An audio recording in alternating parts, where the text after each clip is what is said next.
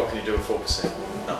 Well, it's a bit of a shock. Hindsight's a good thing. I shouldn't have probably bought so early. In light rain, the grapes may have been wet for up to 36 hours. Very little weight left in the bunch.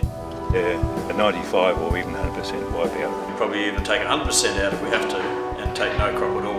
But that's worst case scenario. And if that's the case, there's probably not a lot of point being here. So. How do you cope with the uncertainty of all the decisions you've got to make? It's very difficult to run a business when you don't know whether you're going to get water. The trimming, the thinning, the bunch selection, it just goes on and on. And the money you're throwing at the system.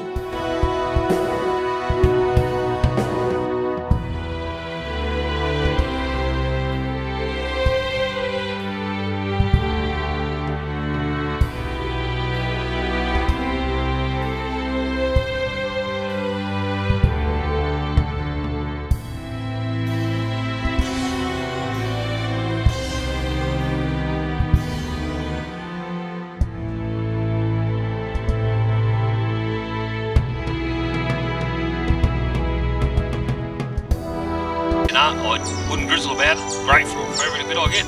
Yeah, I'm pretty happy with the decisions we made. I'm just believing that we're going to have drought-breaking rains up in the catchment areas, and the whole situation's going to change. As a primary producer, you live in hope and just believe that we're going to be favoured with more rains and better conditions.